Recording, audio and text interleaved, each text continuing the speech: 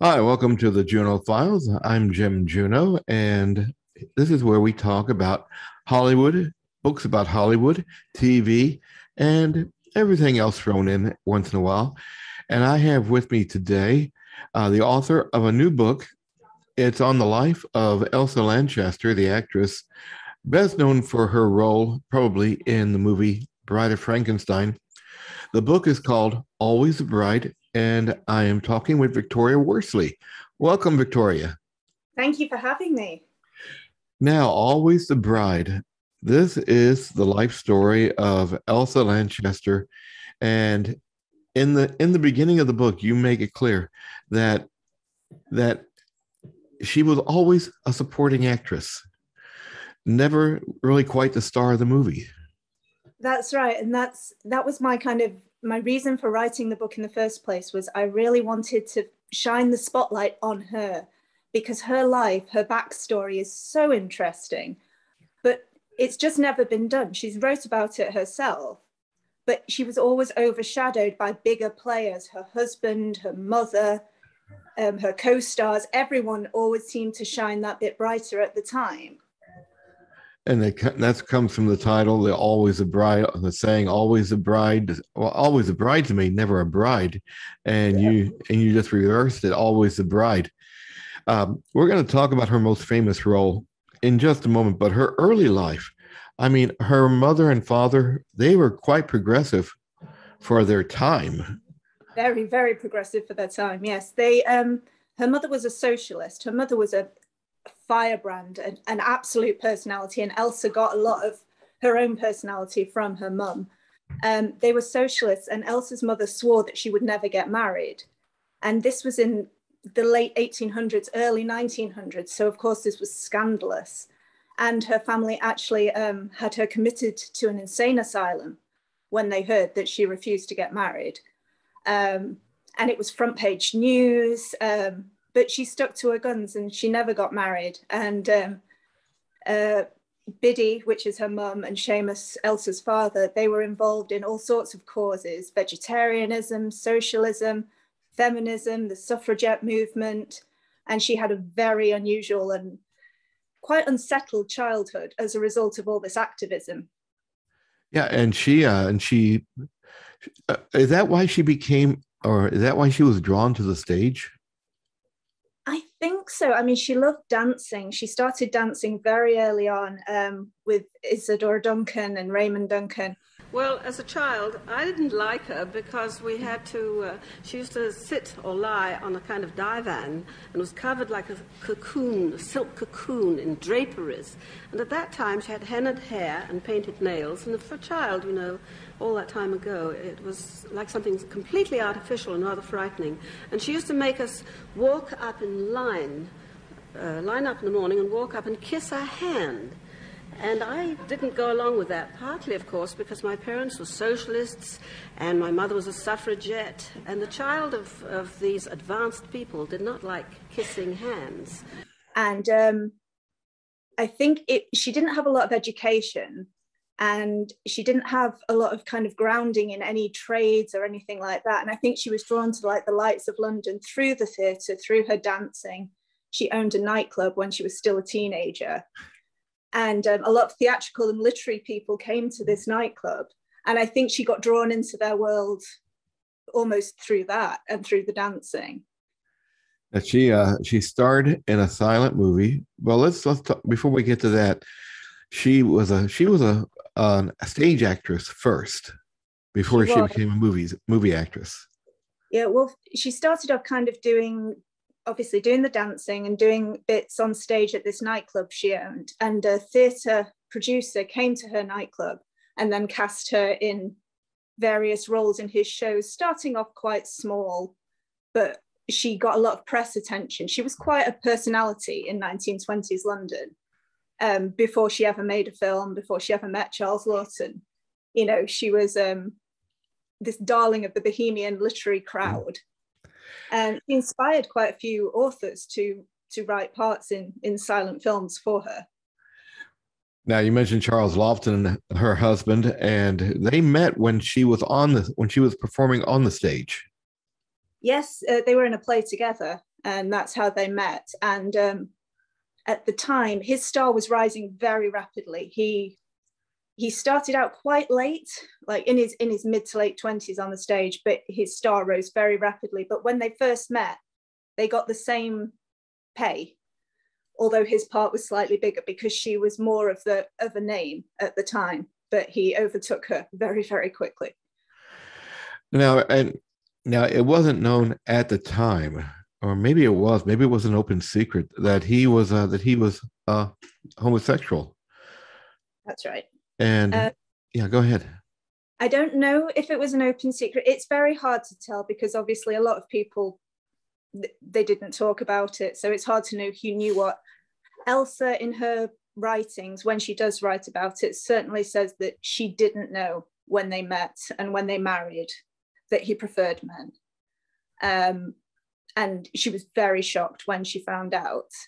Obviously, it's hard to know how many people knew, although I think it was quite a well-kept secret because it didn't appear in the press until many, many years after he died. It wasn't one of those scandals, you know.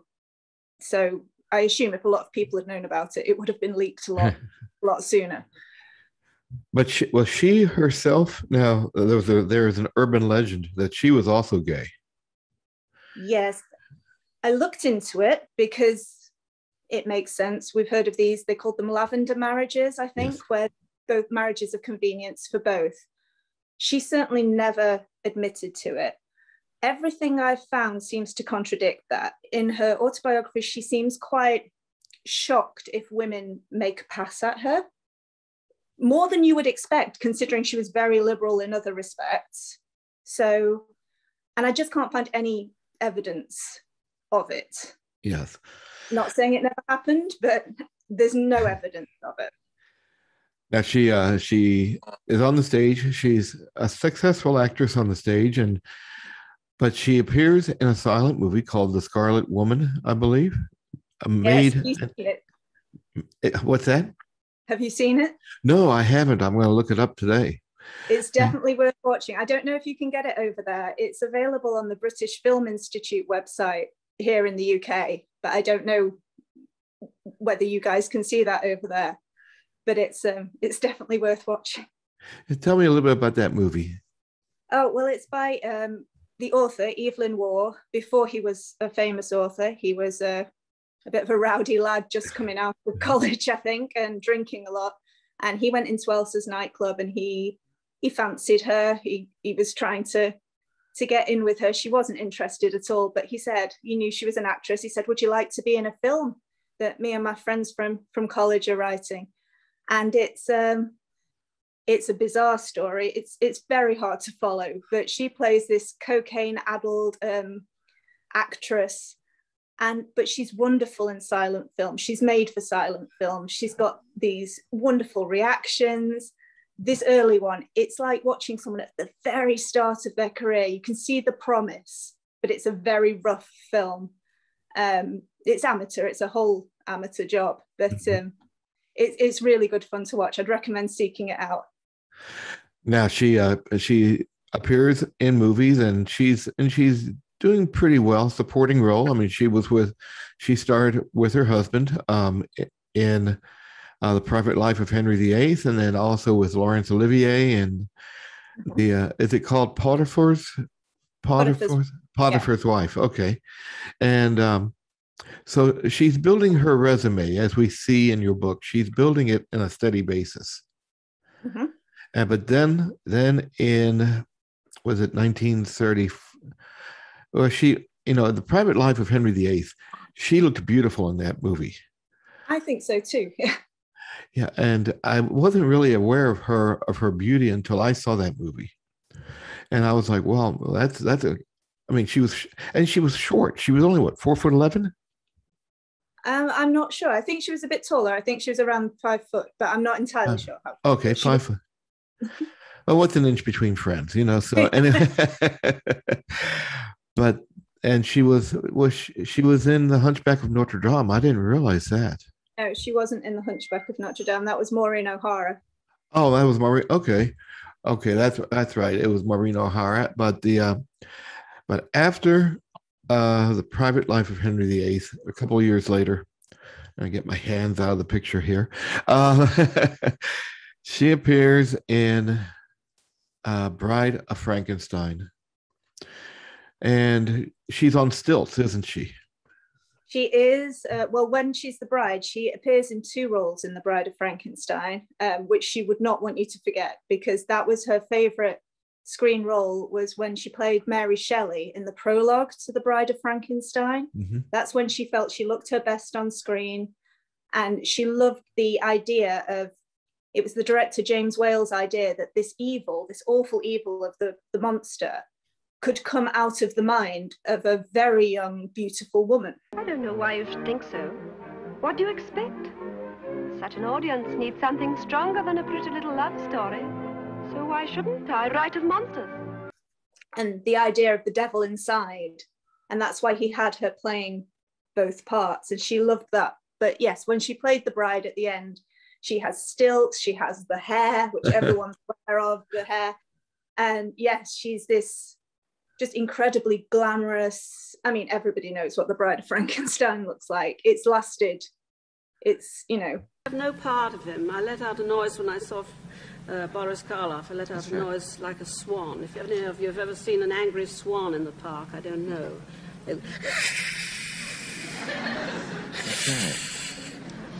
No, I did. That's frightening. Yeah, I think I did it through my nose more.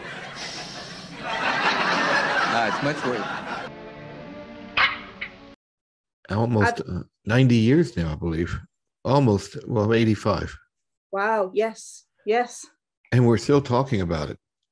You know, the amazing thing in that movie, when she's the bride, she projects and she shows off how well of a pantomime artist she is. Yeah. With the facial expressions, and I mean, she has no lines as the bride, I think, except for a scream. Yeah, and a hissing sound. You know, that's how did she approach that role? Well, apparently the hissing sound, the sound that she makes, was inspired by the swans that she used to see when she went for walks in Hyde Park. And the swans here are not particularly friendly. they're quite terrifying. And that was the sound. But she did it so much and so often that by the time they wrapped, she had no voice left whatsoever. And they got on the boat and went back to England straight after the filming of Bride of Frankenstein. And she said she couldn't speak for the entire boat journey back because she was exhausted. But I don't think she ever took The Bride of Frankenstein. She didn't realize what it would become. It was almost, horror films weren't given a lot of respect, really, in the 30s. It's only now that we look back and see them as these great movies that are worth saving and worth rewatching. At the time, the reviews would say things like, Bride of Frankenstein is wonderful for a horror movie. You know, it's like, it's very good if you like that sort of thing. And I don't think she took it as seriously. You know, she enjoyed it. She had great fun on the set. James Whale was a friend from London days. They'd been on the stage together. And there was a lot of British people in the cast. So there was lots of tea breaks and she felt very at home, which she didn't always in those early days in Hollywood. She felt like a bit of an outsider. So I think she enjoyed making it. But as she got older, she was amazed that that's what she was remembered for. I tell you what, my favorite movie of hers, and it's probably a lot of people, was Witness for the Prosecution. Yes, mine too. Okay. Tell me a little bit about her, about how she got that role and how she approached it. Therefore. Witness for the Prosecution actually turned out to be her last on-screen appearance with her husband, Charles Lawton. Right. And by that point in their marriage, they weren't getting on very well. They had difficult times together, but they loved working together. She said every scene that we're in together is a love scene, even though, if you've seen the film, they're bickering the whole time. But I understand what she means. Underneath, there is a real affection and they work so well together that I think it's her best performance by a mile. But again, I don't think she realized how good it was at the time. She thought she might be a bit of a joke character in it, but then when it came out, she realized how well it all worked together. And of course, she was nominated for an Oscar for it. That was her second Oscar nomination, although she never won. One of my other favorite. Well, she was also in Mary Poppins. She was. That was the first film I ever saw her in. Is that right? Is it? Yeah. Believe it when somebody told me that Katie Nana and the Bride of Frankenstein were the same person. When I was little, I was like, no, because Katie was old and grumpy, and the bride was so glamorous, but she had a real range. And one of my other favorite roles for her, excuse me, were later in her career, Murder by Death. Yes, she's almost Miss Marple-like, isn't she? Yes, she's the Miss Marple one, and then is it Estelle Winwood? Yeah. I believe it's her. she's the nurse confined to the wheelchair, you know. So, but she seemed to have fun whatever movie she was in. You could see she was having fun with those kind of characters. Yeah, I feel like she always used to say that Charles Laughton was the one who took these things seriously. He was quite early method acting, so he really researched everything and lived his parts. Whereas she saw it as, she loved it. She used to go in and enjoy herself, and she didn't take it seriously. Towards the end of her career, she did say that she didn't particularly enjoy it anymore, the long hours and everything. I think she would always have loved to return to the stage. I think that's where she really enjoyed being. But yeah, she always seemed to be having a good time, and she gives some great performances. I think she's best in comedy. For me, I like her as a comedian, but a little bit lighthearted roles that she did. Yes, yeah. Although she did strident very well when, like Katie Nana in Mary Poppins, when she had to be bossy and shrill, she did that very well as well. Let's talk a little bit about you, and how did you get drawn to Elsa Lanchester?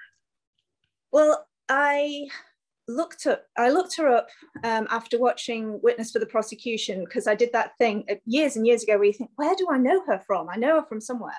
So I looked her up, and as I was reading about her, I was like, wow, I've got to read a book. Her life is fascinating. So I read her autobiography, but it was all about Charles Laughton. I had a bit about her and her childhood, and that was great. But then the rest of it, once she met her husband, it was all about his career, because her life had revolved so much around him. But I wanted to know about her career. So I realized if I wanted to read about that, I was going to have to write it, because there wasn't a book out there that told her story. And that seemed to be reflected in a lot of the reviews of her autobiography. Everyone was saying, this is brilliant, but I don't want to know about her husband. He's almost fallen out of favor a bit. People aren't looking for information about him. They're looking for information about her. But for me, it was her childhood and her kind of growing up in the 20s, the idea that she owned a nightclub and did all of this stuff before being eclipsed essentially by a more famous husband, and then going to Hollywood, where they'd never seemed to quite know what to do with her. She was a bit too pretty to be plain. She was too plain to be a lead. And they never seemed to quite know where to put her. They'd try her in a musical, and then they'd go, no. They'd try her in a horror film. They'd make her the best friend. They never seemed to quite know where to fit. But throughout her film career, she had a stage show in Hollywood where she did, song and dance routines, and she loved it. And I thought, that's just a really interesting story. I was fascinated by her from that point onwards. And then fortunately, when we went into lockdown, it gave me the opportunity to gather all the notes together. Hey, something good come out of the pandemic. All right. Now, but how big of a challenge was that? Because let's face it, she performed. She was living. There was no internet when she was around. A lot of the information, I guess, you had to recover, because it was World War II probably destroyed a lot of the records. So how big of a challenge was that? Fortunately, there's some wonderful archives in this country that I was able to access, with papers, letters. I've been privileged to read a lot of letters. Letters are the best source for the past, because if those people aren't with us anymore, there's something incredible about reading the personal letters that they wrote when they were out on the road touring with these shows, the letters they wrote home.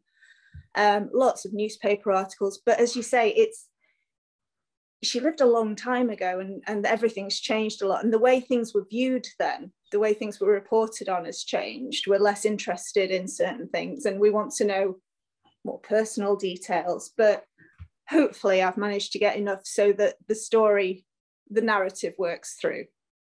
Oh, fantastic. And do you have any projects coming down the pipe, as we say in America? I don't at the moment, no. I'm a bit writing out at the moment. I've got so many ideas, but at the moment, I just want to enjoy talking about Elsa and hearing other people, what other people say about it. Exactly. Yeah. Well, Victoria, it's been great talking to you. The book is Elsa Lanchester, Always the Bride. It's out now. Yes. It was going to be out earlier, but it got a little bit delayed, didn't it? That's right. Yes. So, but it's available now, Amazon.com, Amazon.co.uk. And if you want to go into your brick and mortar store and if they don't have it, have them order it.